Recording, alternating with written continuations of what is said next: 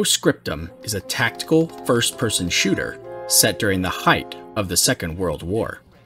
Much like live combat, the game demands competence and communication to survive and thrive. If you are looking to learn the basics or sharpen your skills, you have come to the right place. This is part 4 of a multi-part tutorial series covering every class in the game. Welcome to a Moron's Guide.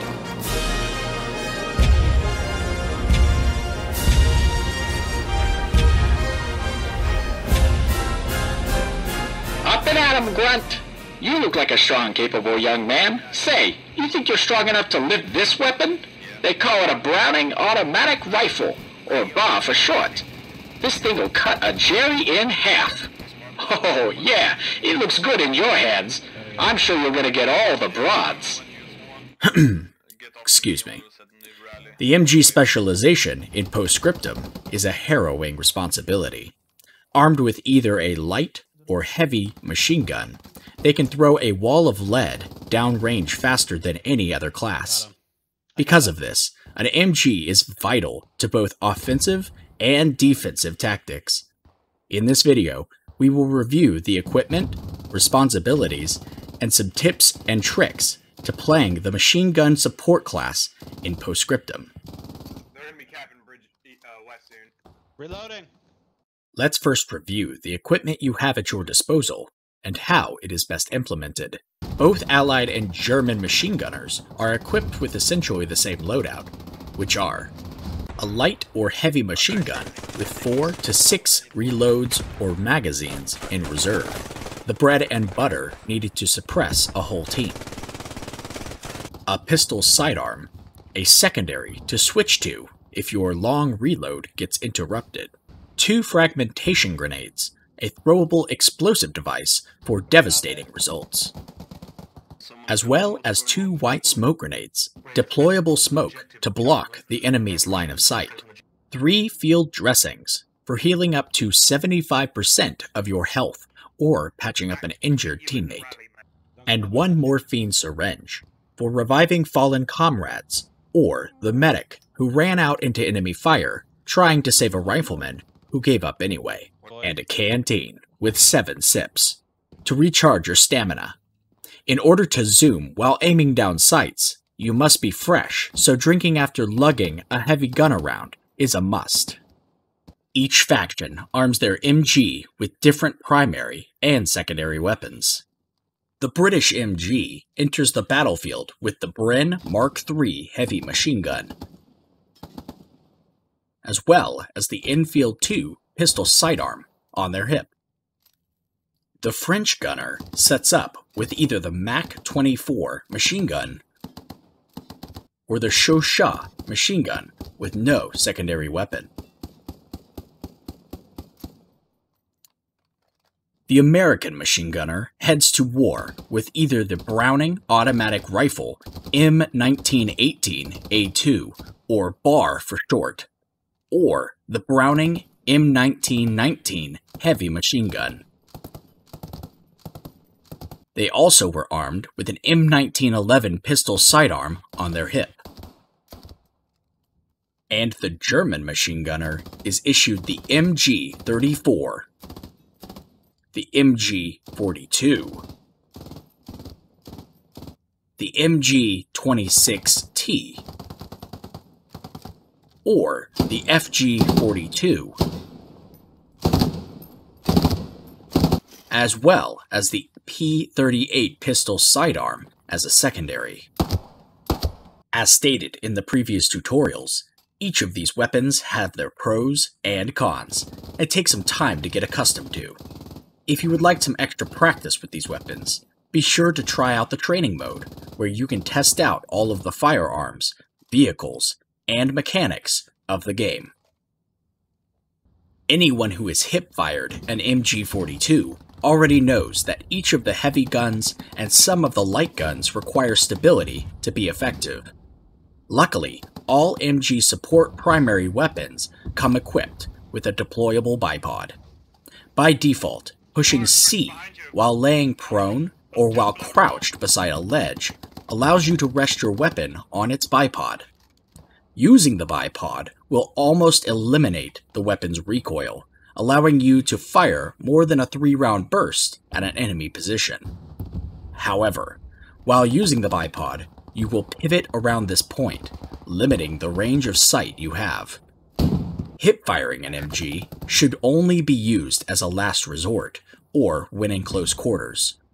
Always remember to use your bipod when trying to hit anything further than 10 yards away. In addition, it is important to note that most heavy machine guns, especially the belt-fed guns, require you to be prone or have your bipod deployed to reload. Reloading!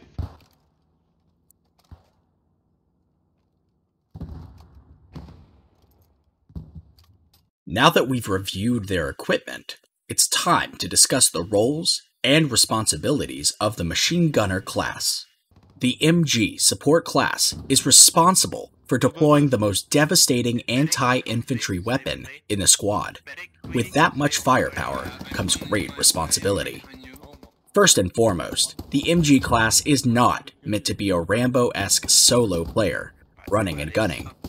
Due to the high recoil and long reload time, an MG is best positioned with at least one rifleman nearby to help defend the position.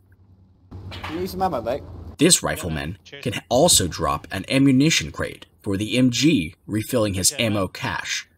Next, to give your squad the best chance of success, the MG is responsible for laying down cover fire on any target in need of suppression. Keeping the enemy's heads down with burst fire allows your friends to move without harassment. Lastly, the MG is also responsible for selecting a smart machine gun nest and relocating once they have been discovered by the enemy. Ben, you're about to have a fucking tank on you. Copy that, I'm pulling back. As mentioned, the MG can have a game-changing impact on the battlefield. When attacking an objective, a machine gunner can attract attention, suppress enemy positions, and help roll out the red carpet for his allies. While defending an objective, this class can pin down attackers and hold out indefinitely with squad support. To achieve either of these results, the MG must suppress wisely. Using a machine gun in full auto is situational, not the default. Sending a full 80 rounds down range when 3 short bursts of 10 would do the trick is a waste of ammo, and a great way to reveal your location to the enemy. Speaking of locations, to properly support your squad, an MG must take care when choosing a location to set up. A good practice is selecting a nest right on or 100 to 150 feet behind the main line. From a distance, machine guns will have a slight damage reduction, but positioning yourself further back will allow you to be a smaller target for rifles and marksmen. The rifleman working with you can act as close-range protection, or as a spotter for the MG. When your nest is inevitably discovered by the enemy, the machine gunner should relocate quickly and quietly. Automatic fire positions are magnets for sniper and armor attention, so moving is necessary to remain effective. An MG is most exposed when moving between positions, so coordinate movements with your partner and avoid engagements until you are reset.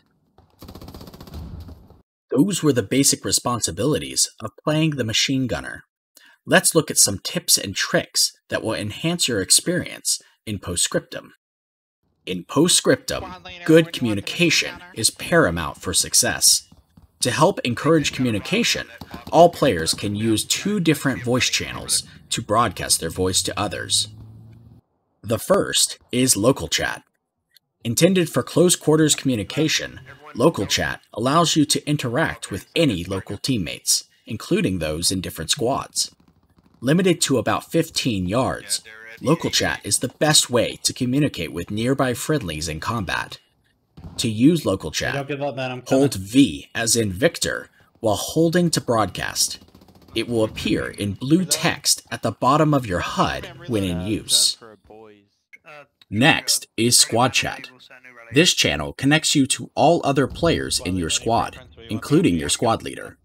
The SL will typically use this chat to give commands, make requests, and keep his squad updated on the battle plan.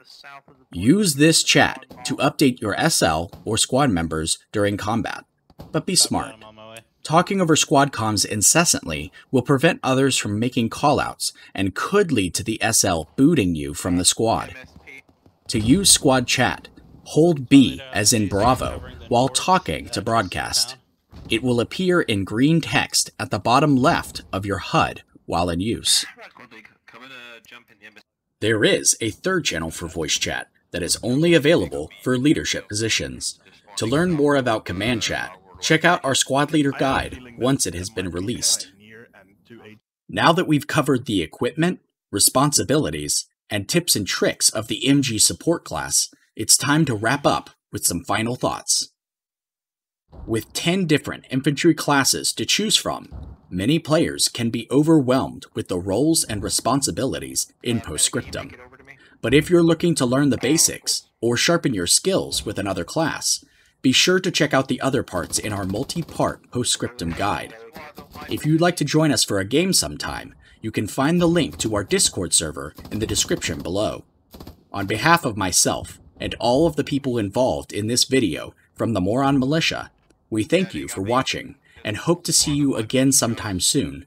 And remember to always drink from your canteen.